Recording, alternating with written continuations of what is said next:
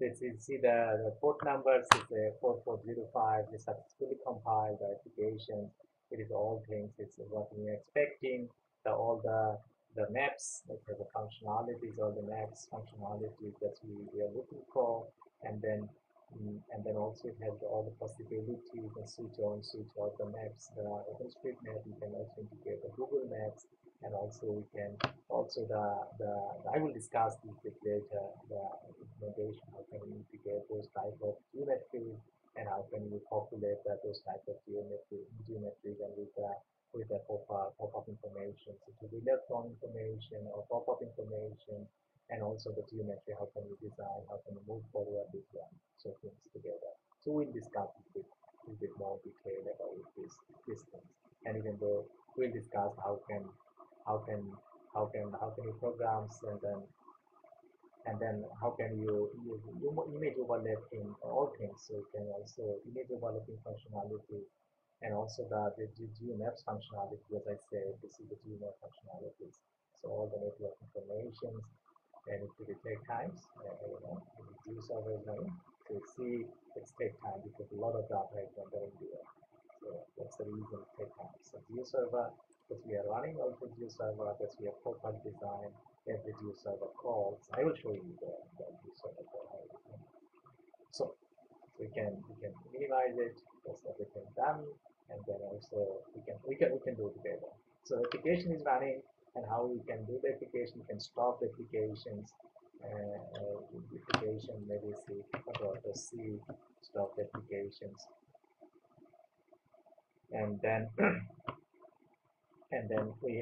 so we had a project structure. We are running the project, running the application that we are expecting, and then we need to discuss now some functions and some features and functionalities. So that means we have project structure, we have all dependency, we properly configures, and we can run the application, demo applications, and it's really works. So what we need to make a plan. So there's all the structure is there. So we have index files, then we have the files, we have components. So every component, when we created the component, it has 3 files. Let's discuss about the name components. So it has a components, like when you create a components, it has 3 files. Or any components, when you create ng generate the components, it has a HTML file. So you see that very simple HTML file. It is including it has CSS files. You see there all the CSS files, and then it has some TS TypeScript files, that can definition of the component, definition of component injected, the selectors, and also the HTML link with this class, and then also the CSS or SCSS files. I am using here SCSS files.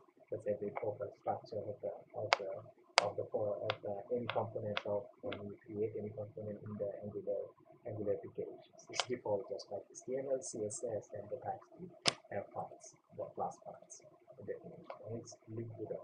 If you are creating the service, that's we have it. If you're creating a service, that means it will automatically create only the 2 files, like one TypeScript file is the injectables, just the files itself, and then it has the test files, which is your service definitions. It has then models. You can create the models. It's done in this model structure. So it's like you can create the interface, you can create the models, and then so on and so forth. So let's have a check our application main part that we are looking for. The application main part, this is the part of the application. So we have the header and footer, it has the map definitions, and then we can go to this is the main the implementation class. This we need to be understand here. So we define the base component, the global components, we define everything here. Then the global component, as everybody knows, the component how it look like. We define the leaflets and import the leaflets with the icon, latitude, longitude marker, polylines, and tile maps. And this is the HTTP connections for the GeoServer connections or your base service connections. So you import the necessary the dependency, and then we import the project. We import the HTML file and link CSS file. This directory is the approved folder directory that we define into the in here, automatically created, and we define the latitude or latitude of the longitude of the maps. So it has a latitude, coordinate, latitude, longitude, and it has a zoom levels. We define the which type of projection system, because we need to shifting with the projection system with the Google Maps. We need to be transformed to the projection system coordinate system from the EPS 4326 and also EPS EPSG 3857. So it has all the definition of the variables that we define. We need in the variables the polygon, polygon. You can say the polygon outer, in middle, inner ring. That's with the definition. That's the variables that I need. It has any types of. If you specify the type, it will be type any types. But those are new into the Angular. As I said, we need to be follow the structures. Because I put in any type of the data sets or any type of type of data. So we defined all the variables, and we define that this is the default constructor. The constructor needs to be called and come to the handles like our default files. So it has calling the GeoServer URL path. That's where defined where the GeoServer is running. As I said, the GeoServer is running into the port number. I believe this is the service call. It is running somewhere. The log information, I don't know where it is logged. So it is somewhere to log the application call. This is the information. It is GeoServer running the base URL running, and also the projection informations, and then also the URL information, and then it has a bounding box information. That's what how we define the GeoServices. I guess I already discussed about my previous class. Those are new. Just subscribe the channels. You get the idea how can you configure your services with the GeoServices with the geospatial data set. Doesn't matter the GeoServices is directly calling you to shapefiles, maybe, or directly calling the PostGIS or PostGIS database to build the GeoServices. But I already discussed about this one GeoServices. How can you call the both possibility? You can also call the GeoJSON file. You can also call the shape files, and also directly connect with the PostGIS database with all the geo extension. That means you have three possibilities, the data sources possibilities to build your GeoServices like WMS or WFS services.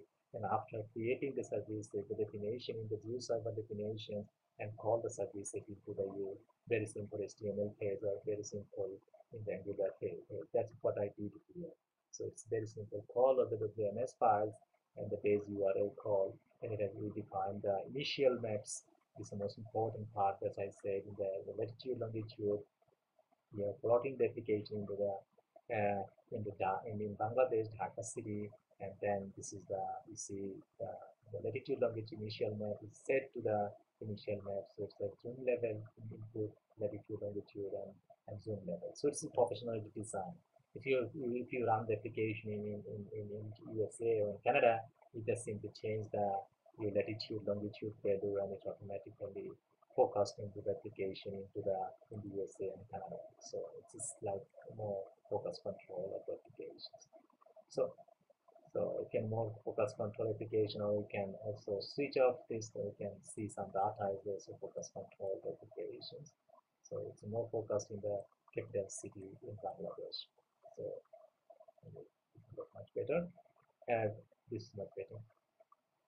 So it's a setup is here, the latitude, longitude setup, and then it has the call of all the services. It has a zoom maps. We define the maps attributes in the definitions, and this the maps is linked to the dev elements. So it has a maps dev elements.